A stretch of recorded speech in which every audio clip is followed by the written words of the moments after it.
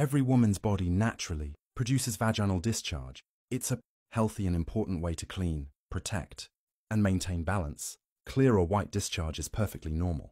It keeps the vagina moist and helps remove dead cells and bacteria, showing that your body is working just as it should. But when discharge changes color, texture, or smell, it may be a sign of imbalance. Thick, white, cottage cheese-like discharge could point to a yeast infection, while yellow or green discharge might signal bacterial or other infections. Foamy or foul-smelling discharge can also indicate that something isn't right and may need medical attention.